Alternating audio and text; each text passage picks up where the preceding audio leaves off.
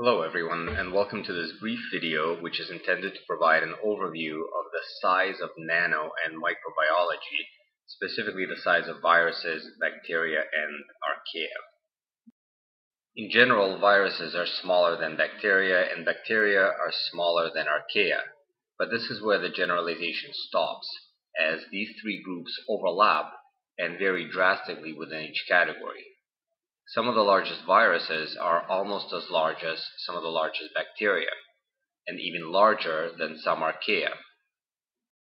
The smallest known viruses are parvoviruses, with an average diameter of 23 to 28 nanometers. The largest known viruses are mimiviruses, with an outer diameter of 600 nanometers if filamentous protein projections are taken into account. This means that the largest virus is approximately 25 times the size of the smallest virus known to date. Bacteria exhibit more homology in size, ranging from 200 to approximately 750 nanometers in diameter. Importantly, the larger bacteria only reach their size during certain conditions and are typically smaller in diameter and length.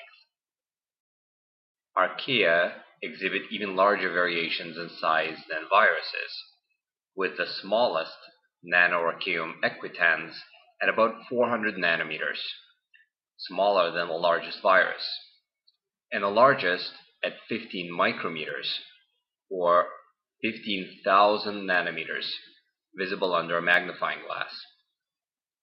In summary, it is too simplistic to conclude that viruses are 10 or 100 times smaller than bacteria due to the large variability in the size of viruses. In general, however, the order of magnitude rules hold. Virus smaller than bacteria, smaller than archaea. Bacteria can be filtered by a 0.1 and 0.2 micron filter, while effective viral filtration requires at least 10 times smaller filters than that. For watching, and hope you enjoyed this short video on bacterial, viral, and archaeal size.